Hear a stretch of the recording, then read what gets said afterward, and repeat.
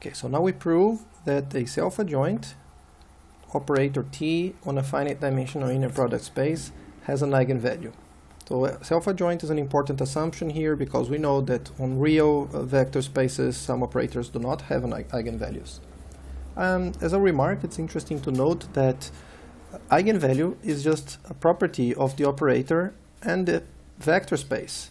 You don't need an inner product there for it to have an eigenvalue, or for V to be an eigenvalue, or for an eigenvector, or for lambda to be an eigenvalue.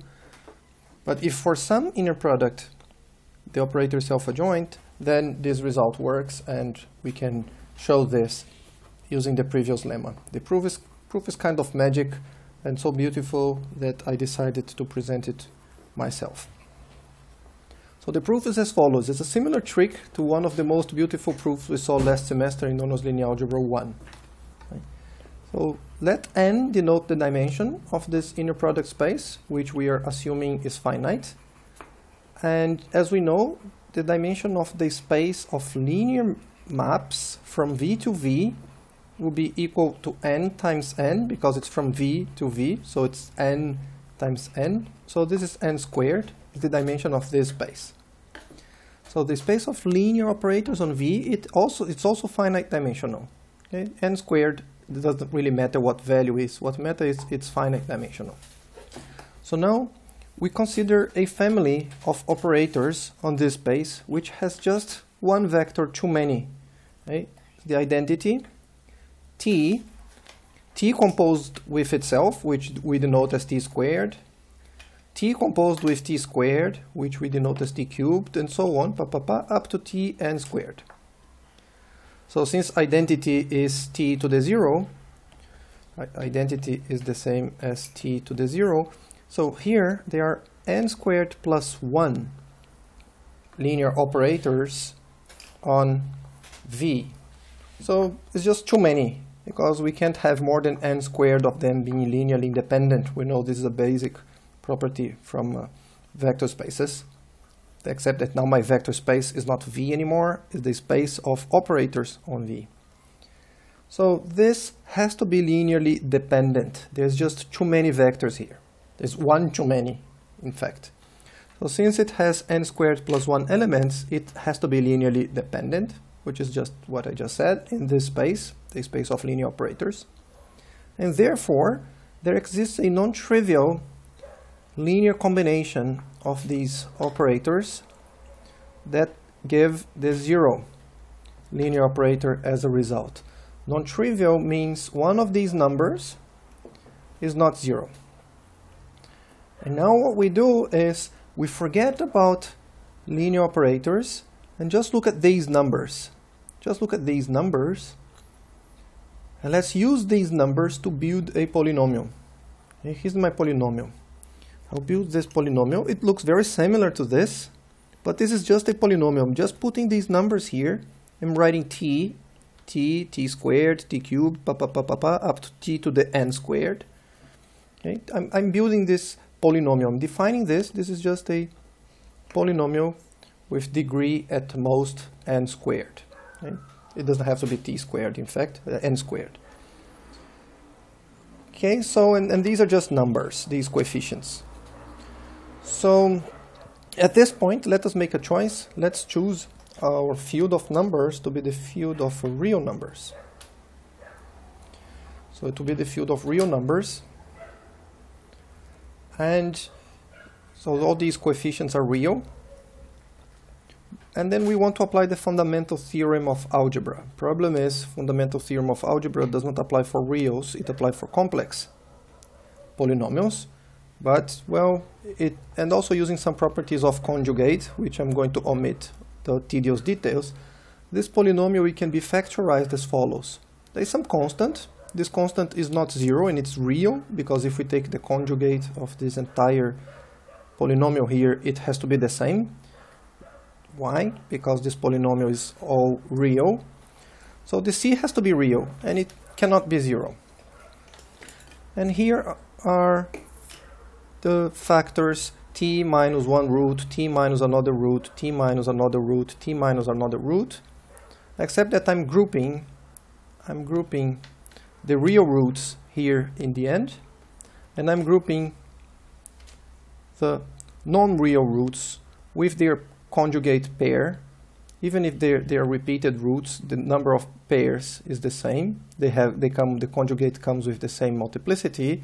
So I'm grouping them here. I'm putting one non-real root with its conjugate, another one with its conjugate, and so on, up to the last one with its conjugate.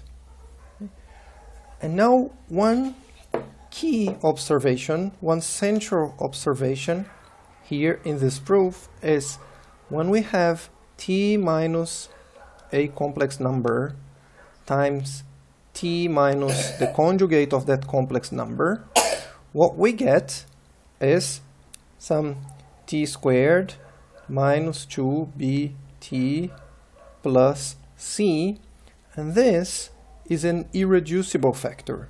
Irreducible exactly because this polynomial does not have real roots. That's exactly the reason. You need to think about it for a while. If it's not obvious at this point, you can do some pause and think about it.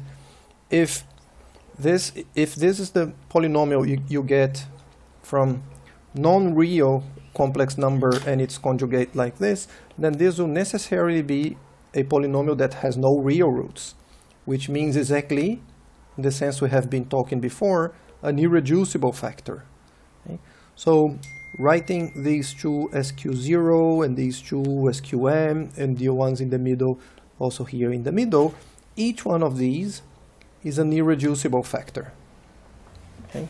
So this is the key observation. We observe that each of these expressions here are irreducible factors. And now by the previous lemma that we have proved, if we now put t here, the capital T, the operator we have, not little t as just a variable anymore, we put the capital T here, we have proved that under the assumption that t is self-adjoint, under this assumption, we have proved that this is invertible. This is invertible. These are all invertible factors. Okay. Now, on the other hand, what do we know? We know that P of t, now I'm putting capital T here, capital T here, capital T here, we know that this is 0. And since P can be written like this and can be written like this, it also means that this operator here is 0. Okay, this operator here is 0. We don't really need it to be 0. Being 0 is overkilling here.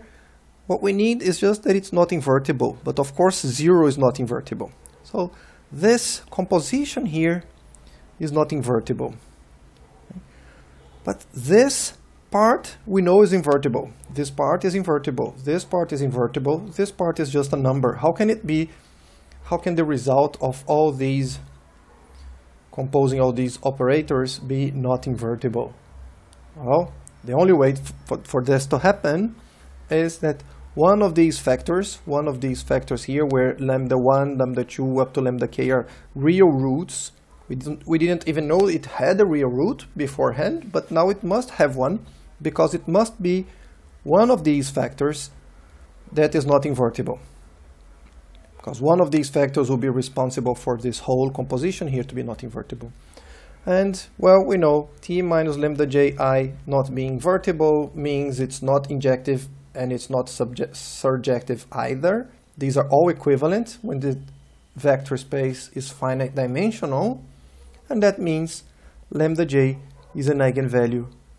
So the proof is finished. We have proved that, let's go up here, up, we have proved that operator T, self-adjoint operator T on finite dimensional linear product space has an eigenvalue. Well, at some point in the middle of the proof, we assumed the field is the field of real numbers. What happens if instead it is the complex number? Well, we have already done that in Honors Linear Algebra 1. This case is actually simpler. We don't even need to use this assumption. We had to use this assumption here to use the lemma to say that these are invertible, because we have these terms here which were disturbing. Well, in the complex case, we don't even need to worry about it. In the complex case, we don't have these terms. In the complex case, we can look at this form here, and that's enough. It's completely factorized, and if p of t is 0, it's not invertible. It must be one of these, not to be 0. Some of you will probably remember this proof from last semester. It was towards the end of the course, and it's also in Linear Algebra Done Right book. That's a very beautiful proof. I hope you have enjoyed it. Please, if there is any part which is not so clear, leave your questions.